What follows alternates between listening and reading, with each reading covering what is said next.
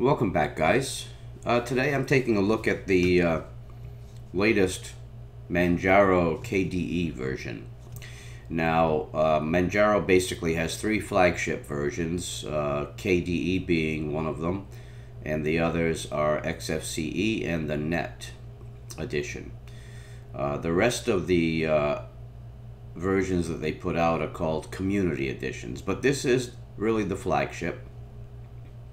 This is KDE. Now, just so you're aware, I am not a seasoned KDE user. I typically like a little bit of a simpler desktop. But there are a lot of KDE users out there, and for good reason. It is a very nice desktop.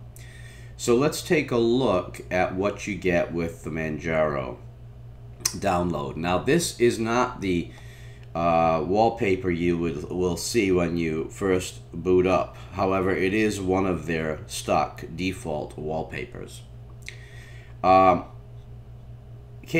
has a lot of things that other desktop environments don't really have. And so I've gone through it for a day or so, and to try to become a little bit more familiar with it. And also to see if it can handle everything that I usually install. So let's take a look, first of all, at the top of the screen. This little menu trigger. Now, normally this is on the left-hand side. When you first boot up, it'll be on the left, but I moved it over to the center, just drag and drop. And you've got some configuration options: show desktop, add widgets, activities, which brings up your desktops, lock widgets, desktop settings, lock screen, and leave. So this is a little bit unique to KDE, and I assume if you're a KDE user that you are very familiar with that. Now, on the left hand side of the screen, I tried to install a few widgets. And the widget I have is the one that shows you your CPU usage, your memory usage, and your swap usage. It's called System Load. It gives you some information on the current state of your system. Then I installed a widget that shows you any devices that are installed. So for example, if I plug in a USB drive,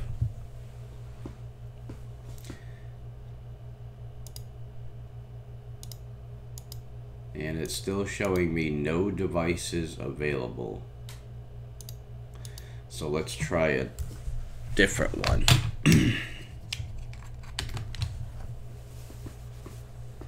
Okay, so now it's showing that I have a storage device plugged in, and it gives me a little notification. If I click that, they'll go away. If I hover over it, it'll show the most recent device. The other widget that I installed is a volume widget. If I click it, it shows all my playback and capture devices and the volume settings. So that's very nice. And then I also installed a notification widget. So you can see status and notifications, and it's got all of the various options so that you can go back and take a look at any notifications that you've received. And it also has all the programs that I've installed, or the utilities that I've installed in the system tray. So you can see Redshift, devices, clipboard, pSensor, Synapse, and audio volume. Now, the widget listing is extensive. So if you want to add widgets, for example, you can see that there are so many widgets. And I can see why people like this, because you can really configure your desktop just the way that you want it, and with all of the information that you need readily available and visible right on your desktop. So I like what KDE has done up to this point, because they've given the user the ability to really have a lot of information available to them right on the screen. So, and these are very nice looking widgets. I mean, visually, I don't know of a better looking desktop available. You've got a game here, a puzzle, all kinds of widgets available. Very nice. So if I click on the analog clock,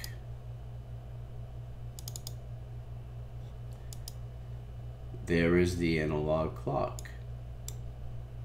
Now, I'm not sure if I can drag that. Let's see. Well, I can right click it and remove it. And I'm pretty sure I can move that anywhere on the screen, which I did these. So that pretty much wraps up widgets. There are all kinds of things that you can do.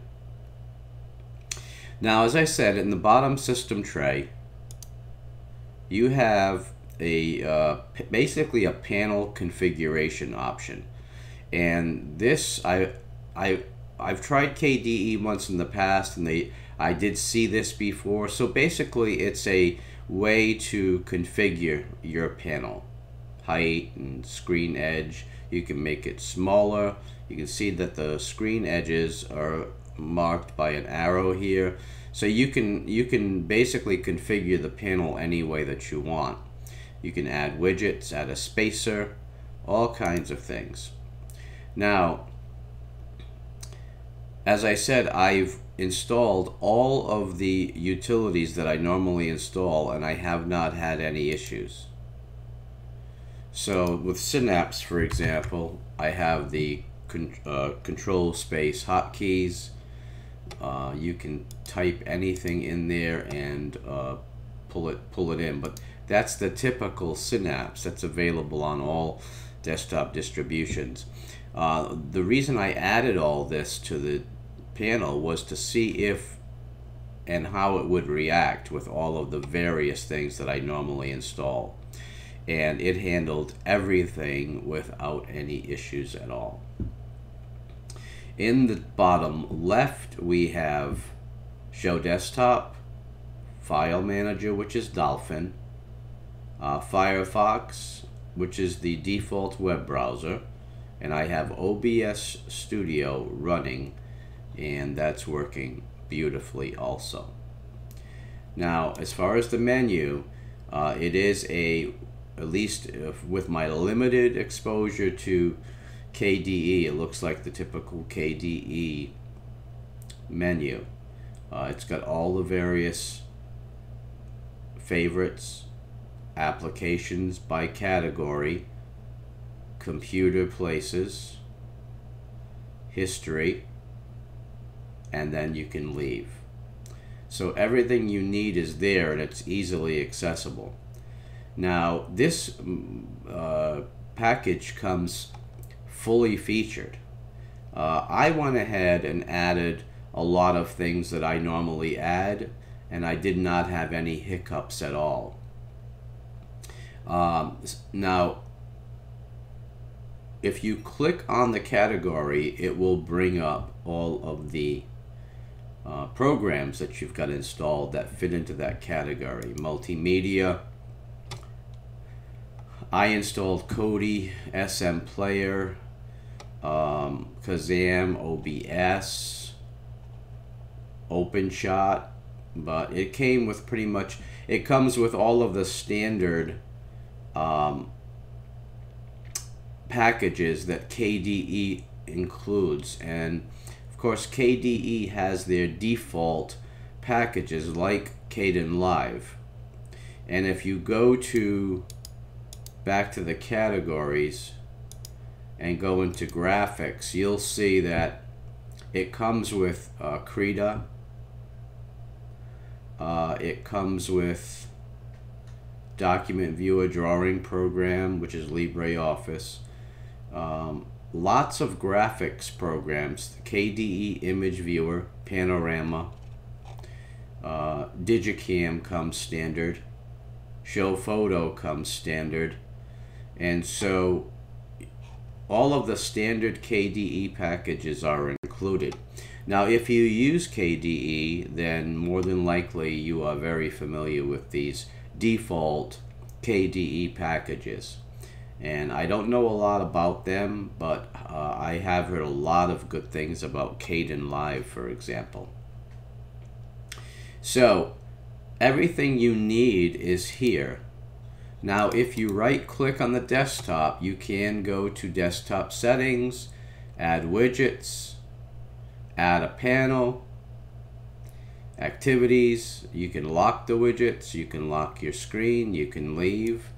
Desktop Settings, as I mentioned, the wallpaper that I'm using is one of the default wallpapers, and you can see that there are many others. I think this green one is the one that it comes with out of the box. So I think that's what you'll be looking at once you install. And of course, wallpapers are subjective. You can add anything that you'd like, that you are familiar with. Now, if you want to remove a widget, you can right click and let's see. Let me see if remove system load. Okay, so you can go back and remove all of the widgets as easily as you added them.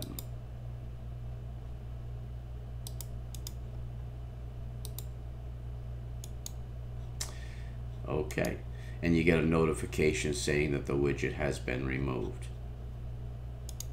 Now, so as you can see, it's a full-featured, well-designed desktop operating system. And if you are a KDE user, I think you'll, and you haven't tried Manjaro before, this would be ideal for you to get your feet wet with Manjaro. Manjaro or Arch-based distributions are my favorite, and for a variety of reasons that I've mentioned in the past. But if you haven't tried Arch Linux and you are a KDE user, I highly recommend giving the Manjaro KDE distribution a try. So and I did this review. I don't normally do KDE reviews, but I did this review at the suggestion of one of our viewers, and I'm glad I did. It's a very, very nice operating system. So guys, that is it. Please rate, comment, and subscribe, and I will see you soon. Take care.